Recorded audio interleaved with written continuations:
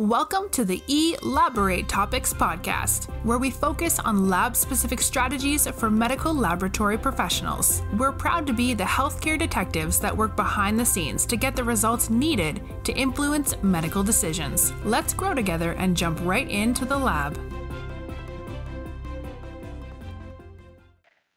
Hi, friends. Welcome to this week's Elaborate Topics.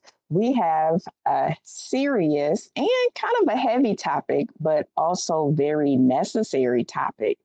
In today's episode, we'll tackle a topic that's often overlooked, but deeply impactful. But before we get into it, I would like to say we have a very special guest, the one and only Mrs. Dana Powell Baker. Dana Baker, how are you? I'm doing well. How are you all doing? We are doing awesome. You doing awesome, well. Lona? Stephanie? Happy to have Dana with us.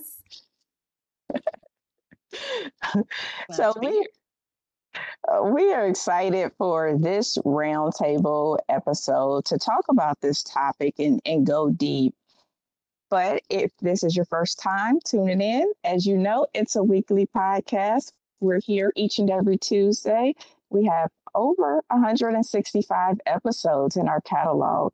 So make sure you go to Direct Impact Broadcasting or your favorite podcast platform, share it out. So don't be stingy. Make sure you share it out with your colleagues in the laboratory, outside of the laboratory, and those wanting to be advocates with us in the laboratory.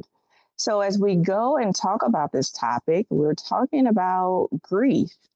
And grief is a normal part of life, and it's crucial that we approach it in a proactive rather than reactive manner, especially as we think about our colleagues in the workplace.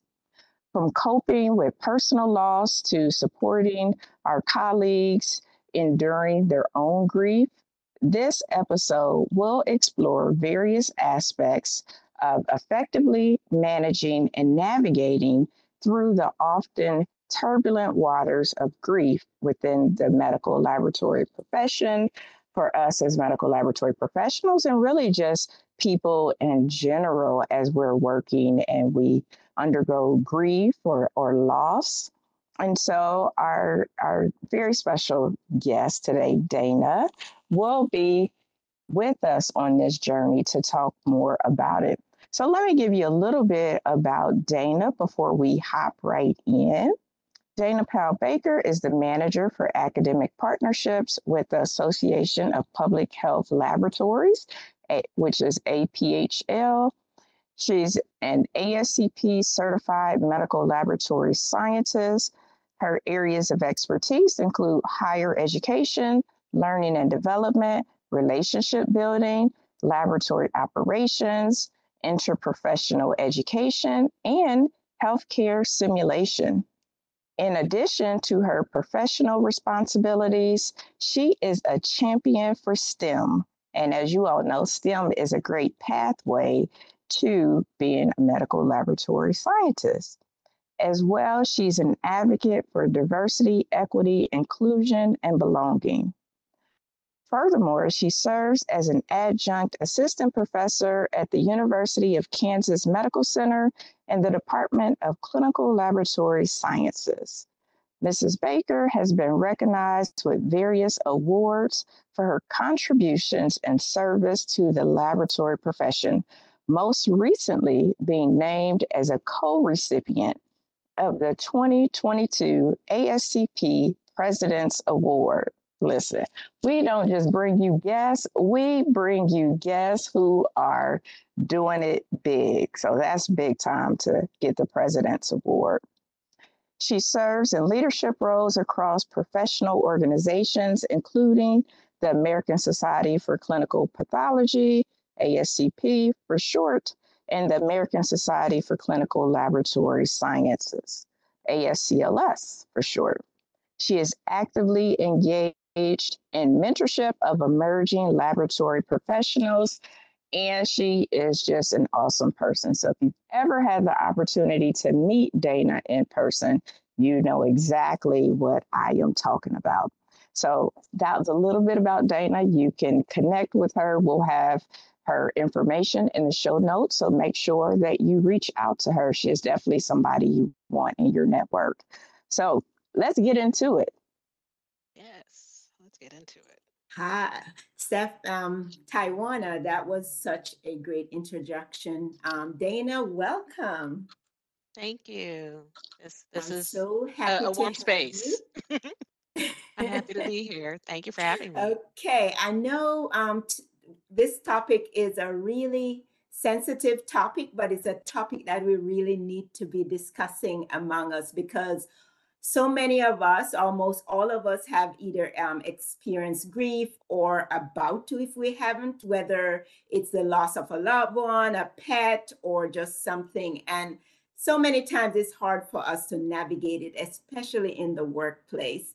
So, my first question to you is, how can we normalize grief and loss in the workplace? Do you think that's possible? And if so, how do you think we can do that among ourselves? It's going to be a two-part question, but I just want to start out by asking you about normalizing that experience because you have just gone through a grief yourself. Right. And I mean, if I were to be completely honest, I'm still navigating that process. And so, for those who are listening in who may not be aware, um, essentially this time last year was a very difficult, challenging period of my life in which my dad became immensely ill and unfortunately ended up succumbing to his medical condition. So he passed away. We're approaching the 1 year mark. Early October, actually, next month will be 1 year since my Sorry. dad has passed away. Thank you. But but just in navigating that and um I think really it was during this time last year where because it wasn't as discussed as because I was trying to navigate being in a new job and a new role, but also trying to be as present as humanly possible for my family and for my dad. And what does that look like in the first 6 months of a new position? And what do those resources look like? How do I bring this up? Is it frowned upon if I bring it up that this is what I'm going through? And how will that be received by my employer, by my leadership, by my colleagues? Does it make me appear to be less than or not as effective of a performer if I have this very human moment? And I think that's just so weird because, as you already brought it up, we all experience grief in some form or fashion. And so, why isn't it a topic that is commonly discussed, openly discussed, especially in the workplace? We are working with other people who have either already navigated through some form of grief or currently navigating that process now. But for whatever reason, it hasn't been normalized. It's almost as if it's taboo. And I don't know if it's because one, on one hand, appearances that we don't want to appear that grief is impacting our work, but also I think for others who may be on the other side of that, being a colleague or that person who is in leadership um, and collaborating with someone who's going through that process, how do I bring it up? Do I bring it up? Is it insensitive of me to bring it up? Is that person in the sense of speaking of vulnerability, or are they too fragile for me to bring this up? And is it even appropriate at all to discuss this? Am I offending them by raising this concern or just expressing that, hey, I care and demonstrating compassion? And so I think there's a lot of layers and nuances to that. But I can say from my perspective, I really had to navigate through, I'm losing my dad. That's huge. My dad has always been a part of my life. He is a huge reason for my professional success and accomplishments. He was, and I love to think still is, one of my biggest cheerleaders, um, or one of my biggest fans, I would say. He always had an encouraging word or was always immensely proud of the work or accomplishments I had. And so I'm like, that's very real. And I would be really hurting myself and hurting those around me, really damaging my self care, if you will, by not being open and transparent and like, hey, y'all, this is what I'm going through. I can't necessarily be responsible for how someone receives that, but I am responsible in communicating that. And so I took that step out there and being vulnerable and sharing that. But I want to say being vulnerable, being human. Hey, this is what's going on. And in that, not realizing that invited people to be able to respond. Whether that was my director at the time saying, "What do you need? How can we support you?" Um, Even all the way up to the CEO, I can express a moment where it was about a month or so after losing my dad, and we had an in-person meeting in Maryland, in which me and the CEO we were crossing paths, and he immediately stopped. And I'll tell you, Scott Becker has a very busy schedule, and I will call him out by name, but he is always busy, always on the go, but very engaged with his team and employees. And so as soon as he saw me, he stopped and he looked me right in the eye and said, "Dana, how are you doing?" And that to me meant so much, probably more than he'll ever know until he hears this, unless he hears this. But just having the CEO of your organization stop what they're doing, literally in their tracks, and have a sincere encounter of how are you? And it didn't require more or less to that. That was enough just to be recognized in that, but to also, it didn't make me feel like I was incompetent or unable to do the work that I had been hired to perform. So I know that's a really long answer, but I just feel like again, it's one that just has so many complexities and layers to why it isn't normal. Why is it not normalized in the work environment, especially we're in healthcare. So it makes sense. We see life, we see death, but we don't talk about loss, we don't talk about bereavement, we don't talk about what that process looks like, which is really interesting to me. But we need to do more of that because simply it's the right thing to do. We are caring people that are caring for other people. So why are we not being more intentional in caring for each other, especially in times of difficulty and, grief? Yes, I love that answer, and it opens up a lot for us to discuss today, and also a lot of my experience, but I won't go into that until later on if we have a chance. But I had lost my mother when I just started a new position, almost the same experience. And so with that and the fact that you took that initiative to just look, I'm going through this, I'm going to be vulnerable, I'm going to talk about it, and what you experience as a result, what would you say, or what advice would you give to other labs, even among colleagues? Like, how could they foster this culture of empathy, opportunity to talk, even for someone to talk, or other colleagues to listen and encourage and have this conversation without feeling uncomfortable or feeling judged, that look, because I have a loss, I have this new job, they may see me as not ready to do the job, to feel judged. How can we remove all of that stigma and be able to have those conversations and empathize with people who are actually experiencing this loss? Right. I think it begins with just thinking about the culture. What kind of workplace culture do we want to have? We, especially when you talk about DEI and sense of belongingness, part of that belongingness aspect is we want people to feel like they can show up as their full, authentic selves in the workplace. And a part of that is everything good, bad, in between. And not necessarily bad, but the challenges or the barriers they may be experiencing as a part of that. And so it starts with support. Support is a verb, is one of the things that I really cherish, in that, how are we demonstrating that support?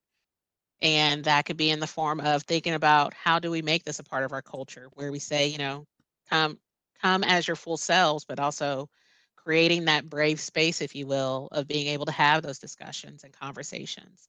Um, how do we embed it even in the policies that we have?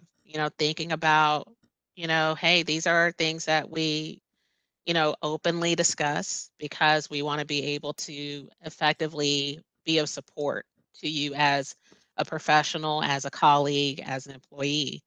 And so it really takes that work of creating the space, creating that opportunity for that to happen, but also thinking about, just discussions around compassion care or just bereavement. You don't see this in modules when we talk about wellness and well-being, but bereavement is a part of that. So where are opportunities to include that in the form of education or just a part of our ongoing training? So that way, by introducing the topic in the space, you're saying, oh, we can talk about this, or it may actually spark the discussion just by raising the topic in itself, where someone may share, yes, I've been there, and this is how I navigated through that process. And then from another stance, you're hearing like, oh, and this is the process for if you are going through bereavement. This is how we had to go about it here. Um, so again, I think it comes from different angles, not just from creating the space for it, but also providing the resources and letting people know, hey, there are resources available. So that requires being proactive as an employer and as a work setting as well. And hopefully with those pieces coming together, you're nurturing an environment to where that becomes just a normal part of the culture. I love that. I love that because so many times, especially as leaders, we don't know exactly how to handle. I know we have a lot of questions, but just thinking about I'm so much relating to you. When my mom died, one of our leaders was one that when she went through grief, she wanted quiet. She don't want to talk about it. She don't, because everyone handle things differently. And so everyone knew about the journey of my mom and they would ask every day. And when she died, I called my manager and told her. And after going back to work after a week, no one knew because she used her way of dealing with grief. She thought I needed privacy. So by the time people started knowing, they were shocked. One lady, when she asked me and I told her she passed a week ago, she broke down crying. And I was like, why is she crying? Because she followed her journey and no one knew that she passed. And then we saw another situation because there's no policy where the same person decided, two people passed from my job and they say, let's sit in a room and process and just talk, just share about our experience. But she decided that although she don't like to talk about it, she decided to create that safe space. So unless we have some policies, it's very difficult for people to figure out how do we deal with these.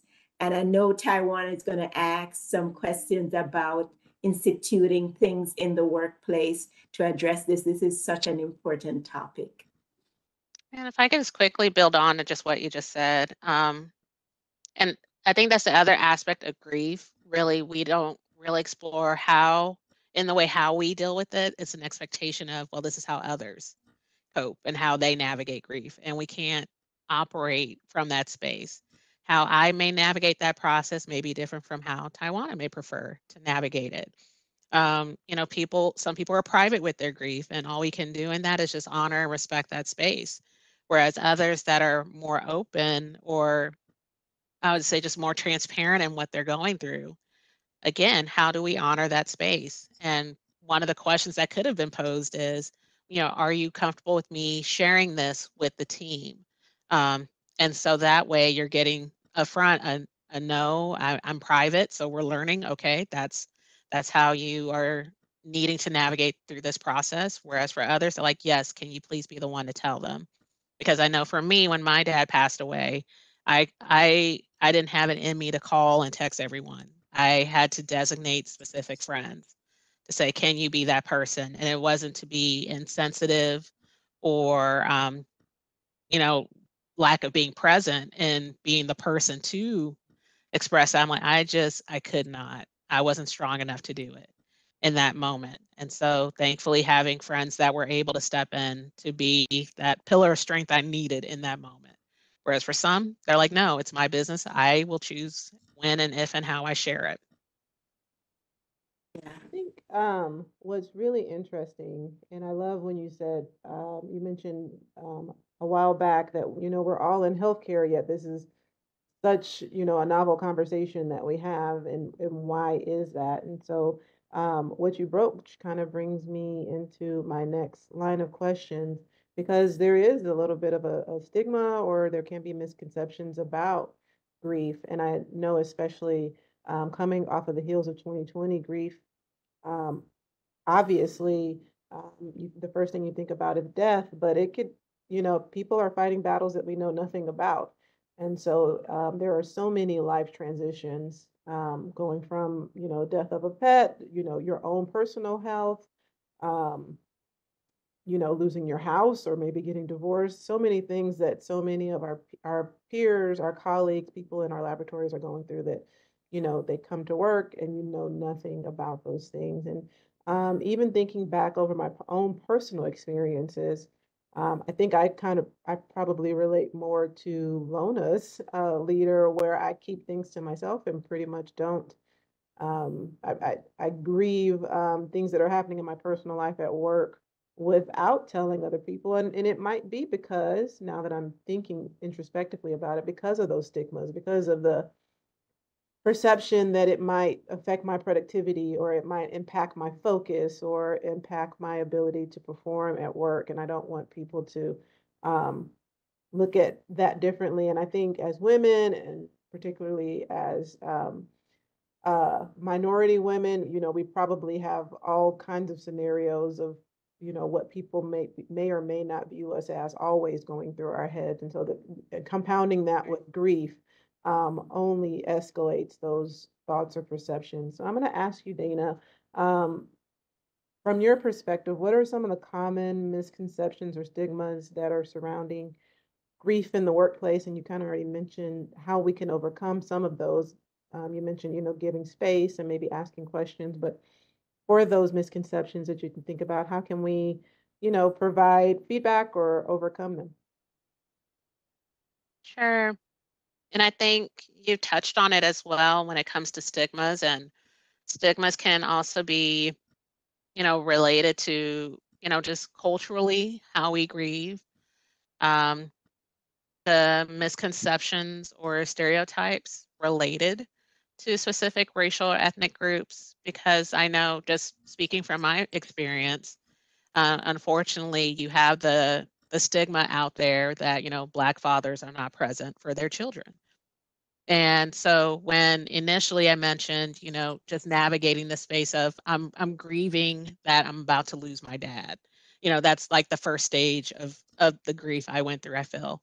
Um, I'm grieving that our family structures or family dynamic is about to change. And then in that transitioning to I've lost my dad. So now I'm grieving that. But for some people, it was hard for them to see beyond the hidden bias, I'll say. And even a couple of them expressing, well, were you really close with your dad? Like, I grew up with my dad. I grew up in a household with both parents present. And that's actually more common than people think when it comes to some Black families and Black households. But it was an assumption that, or a surprise of, oh, you know your father, or you know who your father is. And that I had an active, engaged father um, in my life. And so even just dealing with that or coming to terms with that while I'm already navigating a very painful process was almost a slap in the face, so to speak. Like, do other cultures, other ethnicities face that line of questioning or follow up comments when they express, I've lost my dad?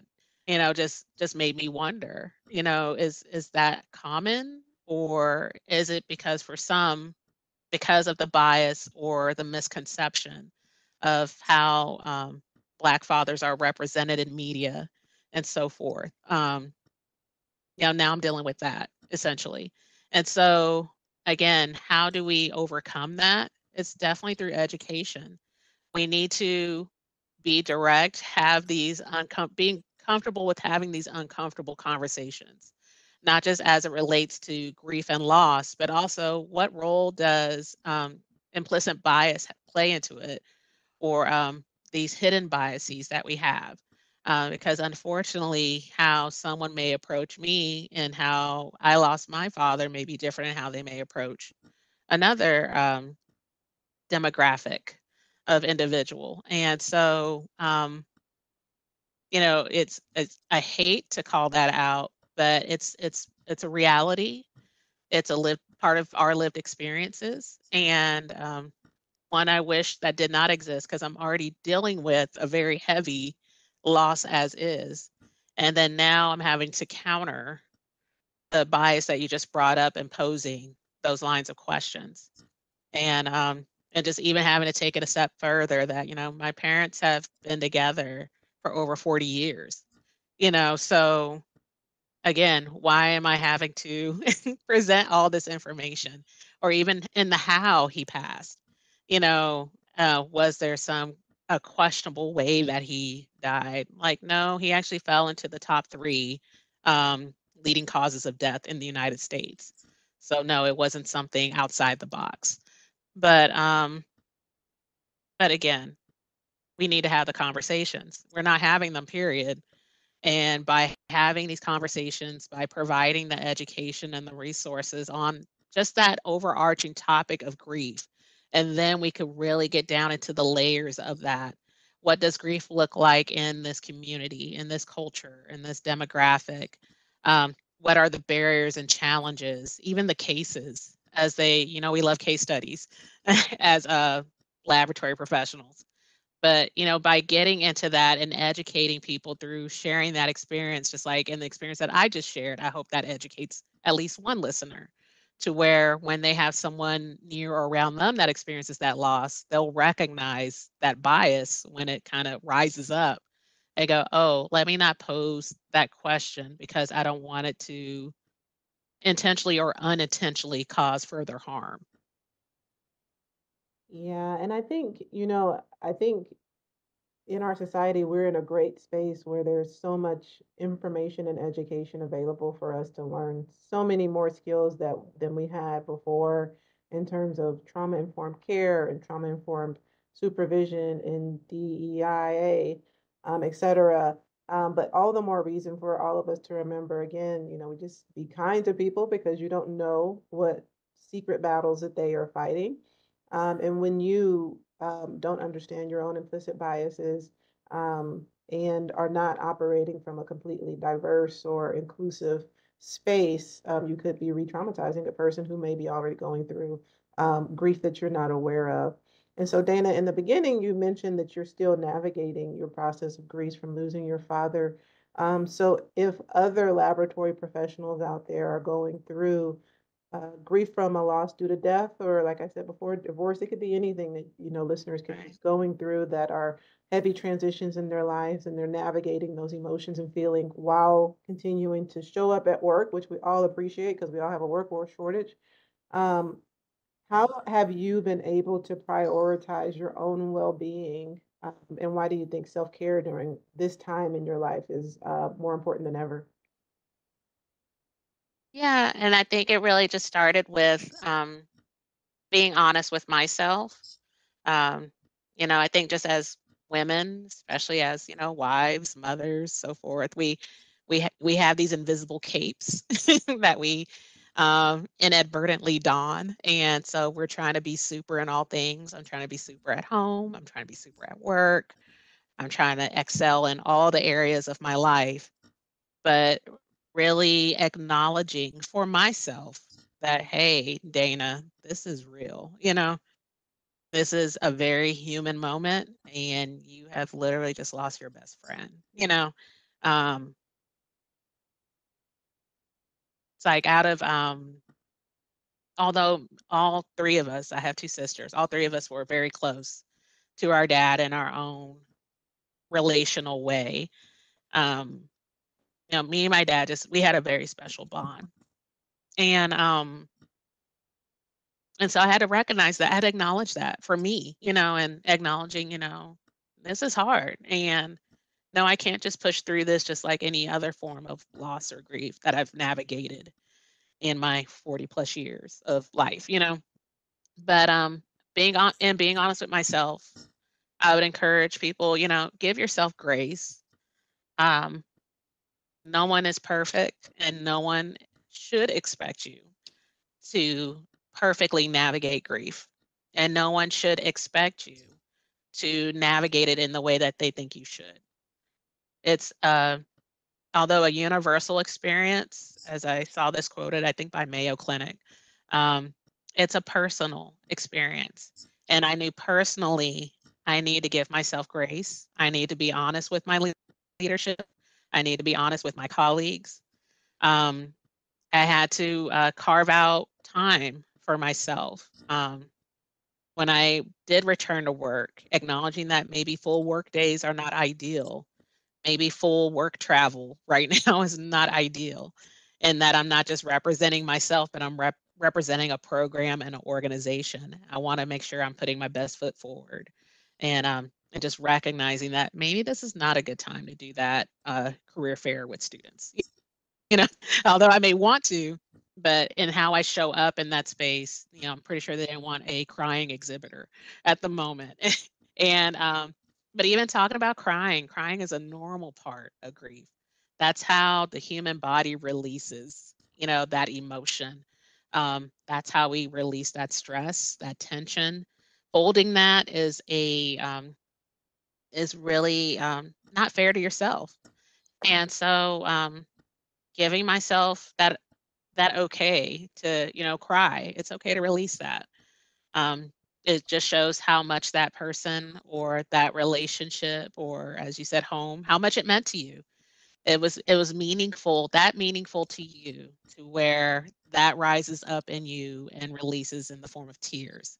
Release that. Um, Grief is a form of self-care. Allowing yourself to grieve is self-care. And and if at any point you get overwhelmed, as I've had moments of where I felt overwhelmed, especially when I had to start getting back out and around large groups or large crowds of people, I had to acknowledge to myself, I'm a little overwhelmed. Let me find a quiet room for a moment. Um, Recognizing that you're feeling overstimulated in a setting. Take that opportunity to recenter, to pause, purposely pausing as much as you need to, and just really transitioning back into life and living um, in in the capacity in which you can withhold. It's again just remembering it's an individual, personal experience, and really educating myself on the process. This is really where this topic for me really all stemmed from. Not just, I'm navigating grief, but let me educate myself on this. So as I'm going through the stages of grief, I could even recognize where I am.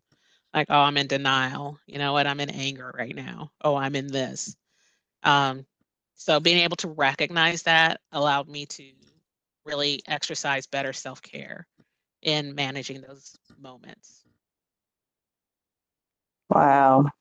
As you were talking, Dana, it just made me think about being able to effectively manage grief in the workplace.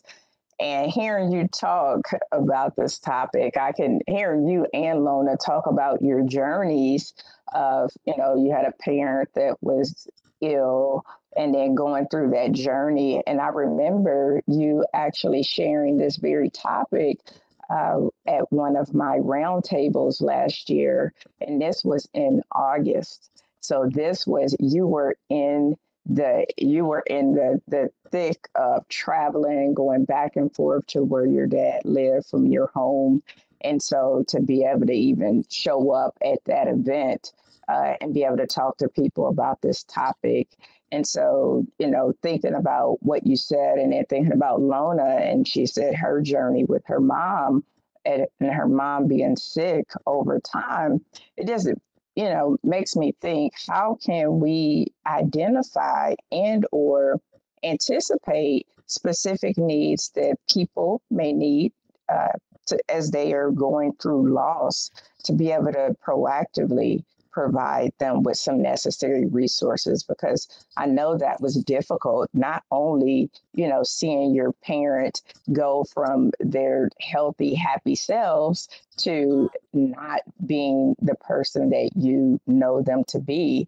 So not only seeing that, but also now you're traveling more. Now you have additional costs. Now that's a burden. Now, you're still trying to show up for everybody. So how can we anticipate the specific needs outside of the biggest thing is probably communication and being able to know how people want to be supported. But, being able to anticipate if they have already told us that they don't want to go it alone, they do want to be supported. So how can we, kind of anticipate that to provide them with some resources versus waiting until they throw up the flag and say that they need help? Right. Because, everyone's not going to do that. I know historically I was that person. I wouldn't let you know if I needed something and what I needed, and I would try to navigate it on my own. But I like the way that I believe it's the Institute for Healthcare Improvement, the way that they described grief leadership, where it's really just that practice of acknowledging grief and facilitating a process and how we approach loss, grief, pain in the work environment or among colleagues, and just really thinking about, one, how do we bring that process forward. So let's say, as you mentioned, some will bring that forward in a discussion, whereas others won't. But as a leader, I think it's important to bring that forward, even to those colleagues who may not to want it to be known as far as what they're going through. But I think that's important to note. Is this something that you want disclosed? Yes or no? Let's start there. Also, how can we support you? As you stated, if they're saying, I don't need anything, we got this, whatever the case may be, respecting that, but then going into, I understand that you may not need support at this time, but know that that door is always open, so that they don't think that that was just their one window or chance to have that ask. And even offering, and if you prefer to notify me via email, give me methods, maybe email, let me give you my personal cell phone number so you could text me if you have any concerns or if something should come up. But really just not that I'm just going to be courteous and offer, hey, do you need anything? Great, let's move on. Let's get back to work. But letting them know, reiterating, the door is open and these are the ways that you can get in touch with me when you decide, or if you decide to let me know. But also, let's already have resources ready. What do those supportive services look like? From a bereavement space or place, this is the policy. This is the leave policy. This is how you go about taking these next steps and requesting leave or time away. Let's say you come back to work and you find, what, this is much harder for me to do this return to work as I had anticipated. Okay, this is what this looks like now. You're now filing for this type of leave or this type of request. Let them know it's paid or unpaid, just so they're informed. And even everything that you're sharing verbally, provide that written form of that information. I understand all this may not resonate, or you will remember all this from this discussion, but here's all of what I just said in writing, all the appropriate links, who you need to contact, how you need to contact them. And also, if you have any questions regarding, how to navigate, services for your loved one. Let's say if you run into a wall financially, as we know that every family does not have life insurance or a source of funding to handle funeral services or burial services. Here are some resources that are available in our community through our organization, whatever the case may be. So just already having that list of resources, again, that you can go over with that individual with verbally, but also back it up in that written or printed form. So when and if they're ready to review that, they already have that really accessible and handy to them. But I think all that ties into the proactiveness. Let's already get all these resources together. Let's get together a work group that works on this, that volunteers to help put this together. It doesn't always necessarily have to fall on the leader. But if the leader can help facilitate that, again, creating a space or a culture where we are talking about this is an idea. I think it's really important. can we put together a small team to work on this? And so that way we have all that up and ready for whenever. So it's not a matter of if, it's more of a matter of when someone will need it. Yeah, I think those are some great tools. And you're right, it is a matter of when and not if. And if we have those toolkits available, I think that's very helpful because sometimes it's not a journey, when the loss comes or the grief comes. I can remember through the pandemic and losing my best friend, and that was not expected. And it was one of those things. I felt like she was here today, gone tomorrow at 39 years old. And quite honestly, it was probably one of the toughest losses I've had since the loss of my grandmother. And that was very difficult because it was a person that I've known since I was 19 years old. So, I think having those toolkits and resources available for, if maybe the person had been ill, how you're going to respond and manage in a workplace is maybe different than if it was, somebody you didn't, just all of a sudden it seemed like an unexpected.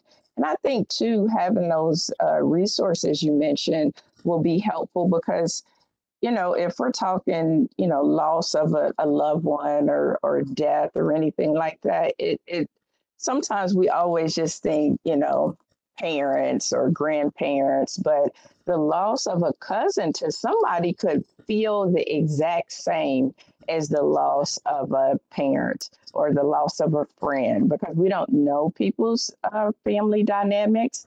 And as you mentioned, those policies, sometimes it don't speak to the dynamics of the families that we have today. Is you get bereavement for, mom, dad, sibling, grandparent, in-law, mom, dad. But, what if it was your aunt that raised you? What if it was your cousin that raised you? You know what I mean? Sometimes the policies and the resources that we have don't always match the dynamics of who we are today. So I think those tools that you mentioned are very necessary and helpful in helping us to manage grief in the workplace. Absolutely. And I think it just gives a call to action of revisiting those policies too. Are these relevant? Are these best practice if we want to use, the language that we use now in our clinical settings? Is it truly representative of what some may refer to as their family? Because what family means to me may mean something completely different to someone else. It may not be relative or a blood relation, but you have an a very strong affinity or relationship with this individual.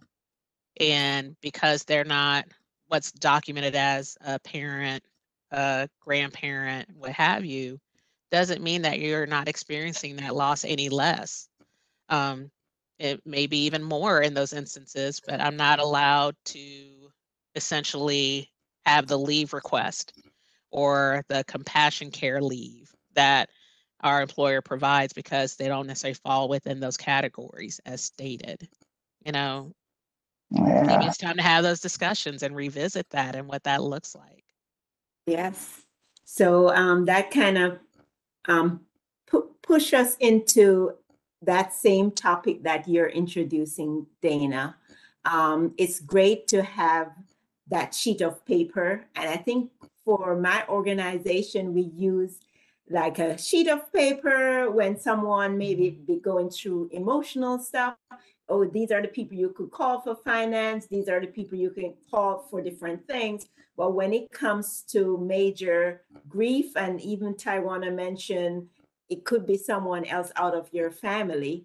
So what are some of the things that you could suggest on an organizational level, the changes? Because there's a lot that we can do among us within the lab where a supervisor may be flexible or a manager may be flexible.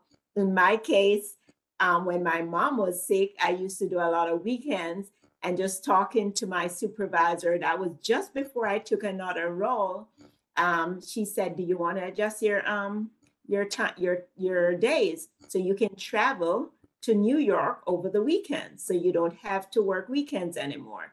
But then what about, that's a compassionate manager, but what about the organization on a whole when it comes to coming up with new policies to address? Is there anything that you could suggest that the organization can do? Because sometimes managers are afraid to be too flexible because they themselves can get into trouble. So how would you suggest the organization address these? I would hope that, especially in organizations that have a culture where they embrace or welcome open feedback or open communication, but even having those conversations with those entities that have a direct role or involvement in that. Case in point, human resources, for example. Um, who can we meet with? Who can we connect with in human resources to have those conversations, whether that's the director, vice president, whatever that structure may look like for that organization. Maybe that involves pulling in some of your C-suite individuals. And what we've done in even other situations of really building that case, bringing in those best practices, examples of how other organizations have implemented this or made those changes in policy. Because sometimes that even helps to have that substantiation or that evidence of, I think this is why this would be of great value to our organization, as our colleagues, our employees are our greatest asset in the sense. And so how are we taking care of our greatest asset? And especially if we are an organization that promotes well-being, if we promote inclusion and sense of belongingness, so on and so forth, this is an important element of that.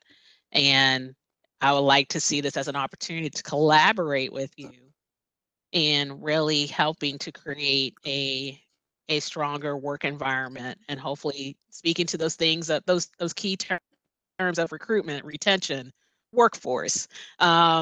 This is how this can help. And can we come to the table together to really explore updating these policies and hopefully come away from the table with some form of agreement in place that will lead to that very needed change. And I love what you said because, sometimes as laboratory leaders, we do have leeway, but we need the organization support to continue to give us that flexibility for our employees, right?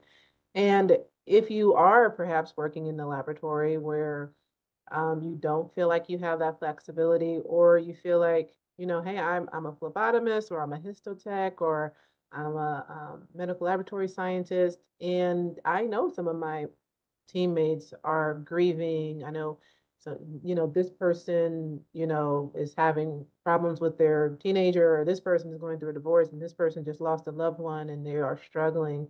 How would you suggest, listeners who are not in a leadership role perhaps advocate for themselves in the laboratory? Sure. I think, especially if you find it challenging to really speak up for yourself, especially while you're in the thick of it, that's where allyship is key. So who can be your ally in this? Who is that close friend, close colleague or peer, or even leader in which you may have a rapport or relationship with, where you can express these things and maybe they can help in really articulating that, or even helping to brainstorm suggestions or ways that, not just ways of to approach it, but also how or who we need to approach regarding this. Because I know even for myself, especially being a newer employee, I had to go to my then director at the time with a lot of those questions. I didn't know who to take it to or who to ask or this, that, and the other. And or had I been thinking more clearly, I probably would have thought of, oh, I know exactly who to go to for that. But I wasn't at the time when it came to that. And so she was able to articulate some of that for me. She went and did the digging and the research and then came back to me and said, okay, Dana, this is how it works. And so that was a tremendous lift for me and support for me, because I didn't have to be that person in that moment to have to do all that solely for myself. I had allyship in other individuals. And but even let's say if you don't have an ally, um, just being able to one, I say document everything. I think that's really important.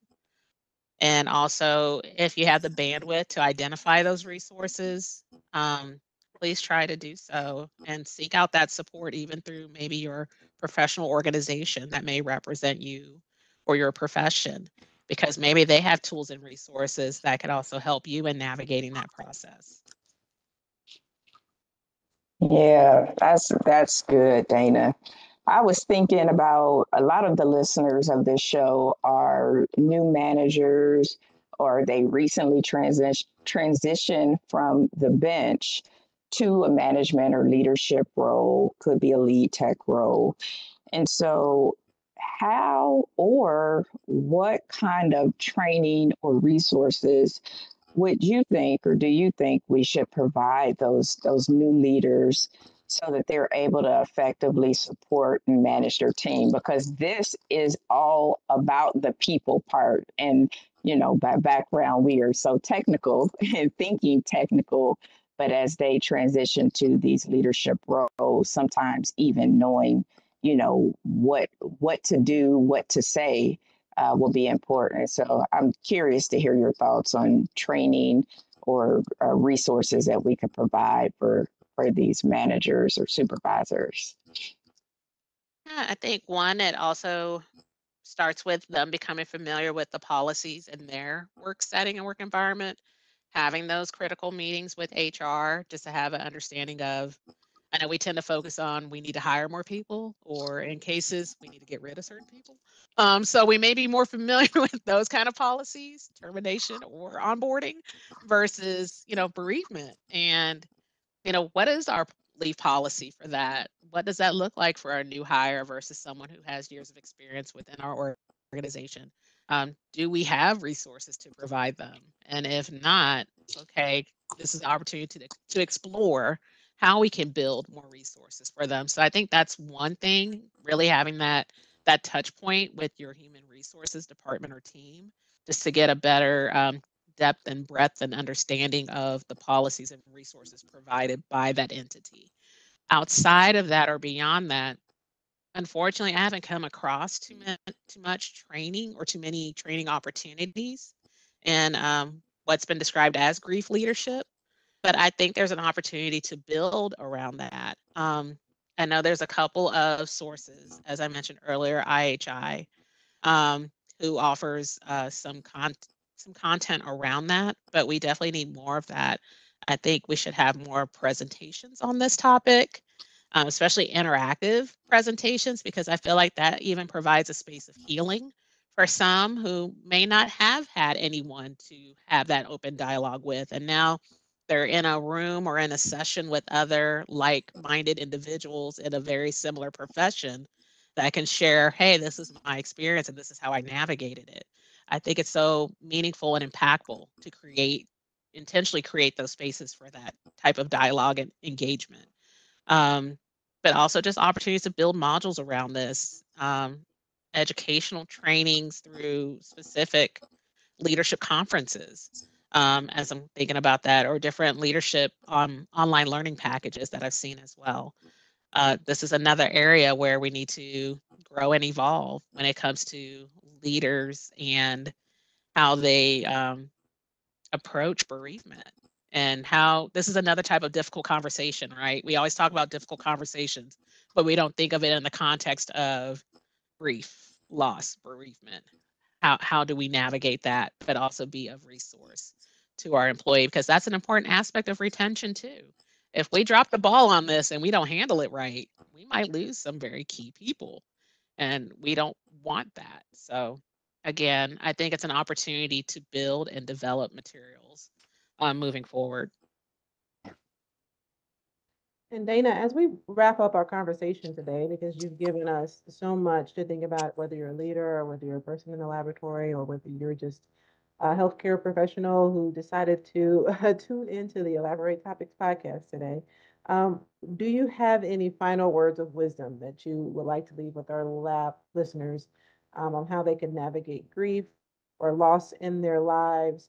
And then, if someone is listening and says, you know what, Dana is so insightful, she is a wealth of wisdom. I need to connect with her. I need to know who she is. It is on my bucket list to meet future Dr. Baker.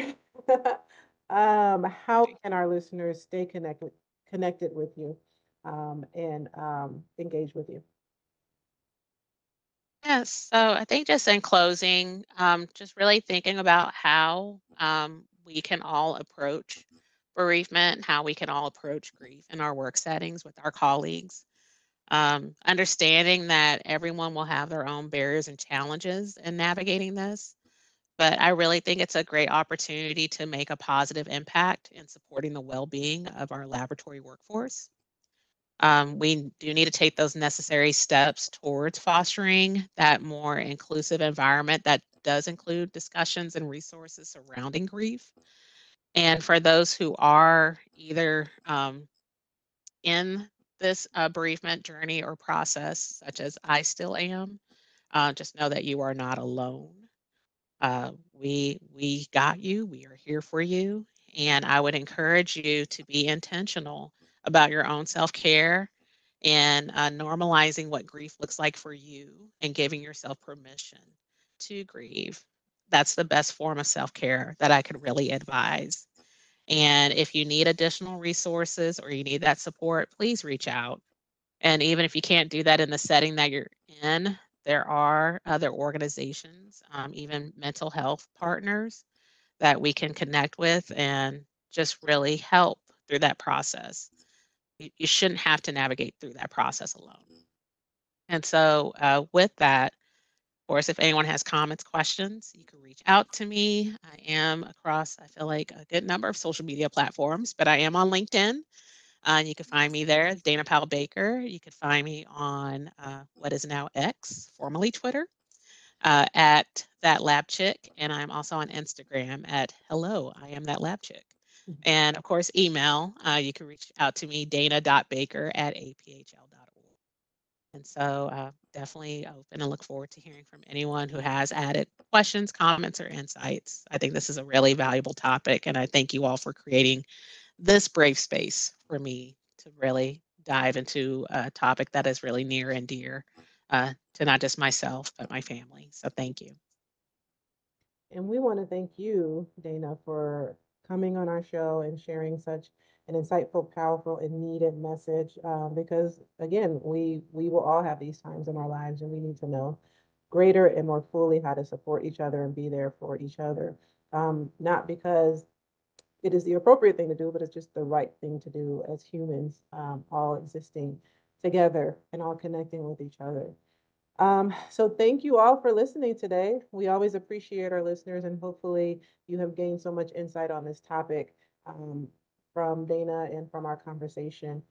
If you like what you heard today, connect with us on our LinkedIn group page. We want to hear more from you on this topic. We want to hear how you are supporting each other in your laboratories and in your workspaces, and other ideas of how we can improve the workplace for others surrounding surrounding the topic of grief. Always connect with us if you would like to hear other topics, or if you'd like to be a guest on the show. Be sure to share this out with your friends and let us know what you think. Comment, comment, comment. To all of our listeners, thank you for tuning in today. And until next time, we hope you have a very great day. Thank you for tuning in to another episode of Elaborate Topics, where your hosts discussed relevant strategies for laboratory professionals. Please subscribe to this podcast on your favorite podcast platform and listen to us on directimpactbroadcasting.com. Stay tuned for another episode with information you can use to excel in your laboratory career.